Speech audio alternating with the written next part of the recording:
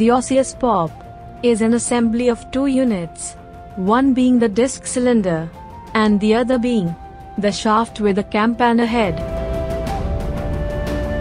The prosthesis is suggested to be assembled on a station given on the osseous cutter.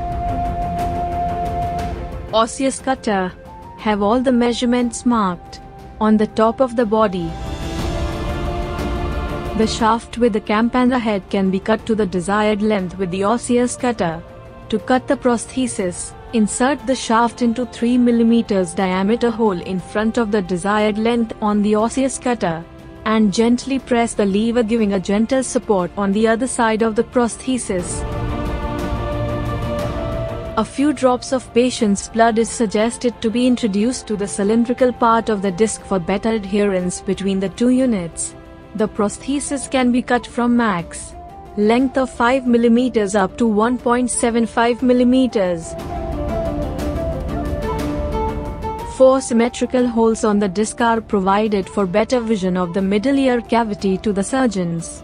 The prosthesis is used to place between tympanic membrane to the stapes head with a cartilage interposition in order to perform ossicular chain reconstruction. It helps to recreate middle ear sound conducting mechanism. HAP PORP.